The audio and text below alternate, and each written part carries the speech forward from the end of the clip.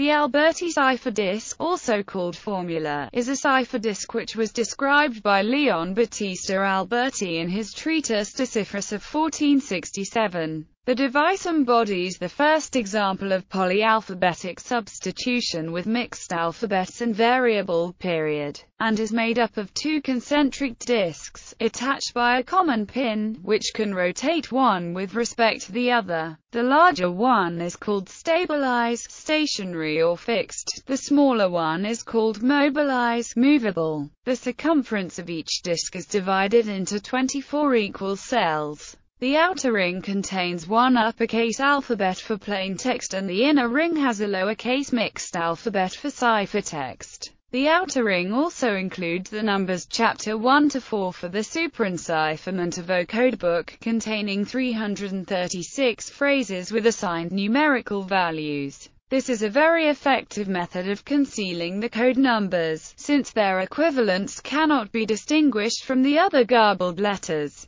The sliding of the alphabets is controlled by key letters included in the body of the cryptogram. A translation of Alberti's description is given under Alberti cipher. First method of encipherment. A lowercase letter on the smaller ring is used as an index. In this example, the letter G in the inner ring is chosen as an index and is moved under an uppercase letter of the stationary ring. The alphabets in use are A, B, C, D, E, F, G, I, L, M, N, O, P, Q, R, S, T, V, X, Z, 1, 2, 3, 4 stationary disk, G, K, L, N, P, R, T, U, Z, and Xisum keyed base movable disk dispatch. Laguerre cipher underscore LAGVER 2 RA underscore plain text AZGT HPMAMGQ ciphertext. The key letters A and Q are included in the cryptogram. The small letter A resulting from the encipherment of the number 2 is a null and must be discarded in the decipherment.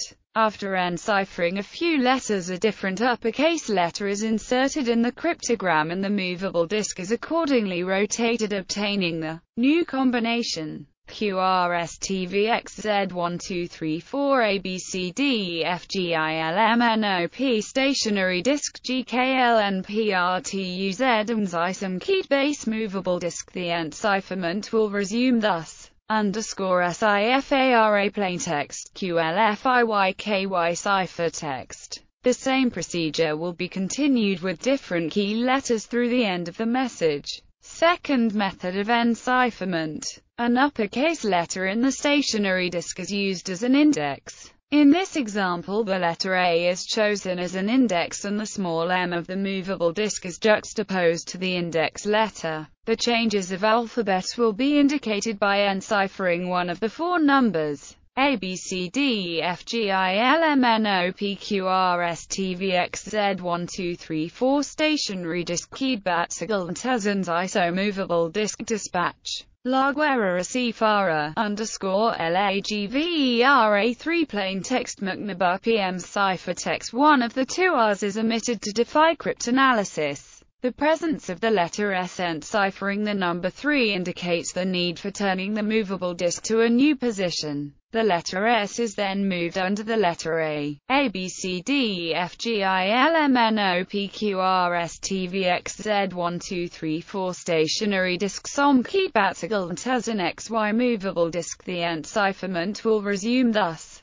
_SIFARA plain text SNDHSLS ciphertext. The same procedure will be continued through the end of the message, using the four numbers to designate the alphabet shifts. The Alberti disk encipherment has nothing to do with affine shifts, keyword shifts, Caesar shift or Vigenère ciphers. Caesar's cipher is a simple substitution based on the sliding of a single ordinary alphabet with fixed key. Once the equivalent of a letter is discovered, all the equivalent cipher letters are known. With the Alberti cipher there are two mixed alphabets and the key varies continuously during encryption. Therefore, the discovery of a single letter does not permit further progress. Frequency analysis is also impossible because the same letter is always enciphered differently. The Vigenère cipher is based on a single ordinary alphabet like that of Caesar and is easily solved after discovering its fixed period by means of the Kasiski exam. This is not possible with Alberti.